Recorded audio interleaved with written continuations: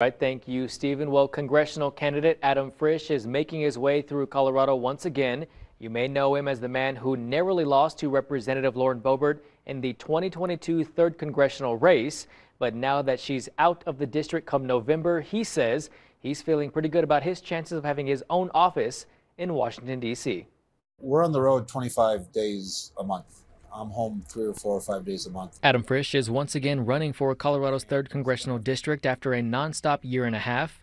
Describing his campaign as a listening and learning tour, he engages with individuals who express frustration with the current political parties. How people are making a living, how they're spending their money, the concerns that they have about education, the concerns about how important water is to the western slope in southern Colorado. As we've reported, the Colorado Supreme Court and Jenna Griswold advocate for the removal of former President Donald Trump from the 2024 presidential ballot.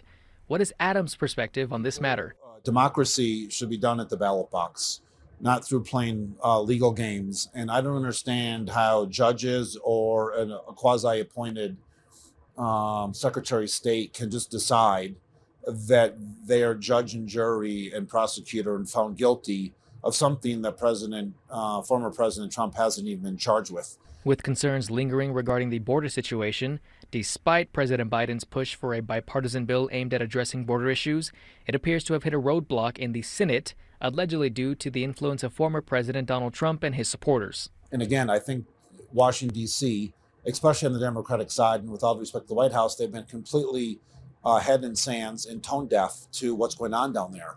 And to have 10, 20, 30, 40,000 people try to be across the border in these short periods of time has been a disaster. Back here on the western slope, the housing crisis affecting everyday workers, but Adam says he has a plan.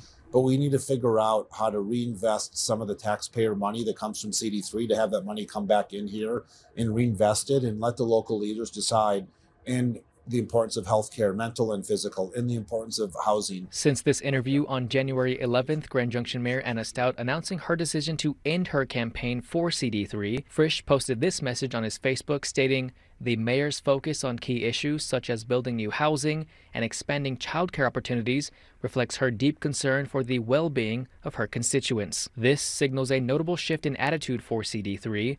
While we have a clear understanding of the past, the question remains, where will the voters lead us in the future?"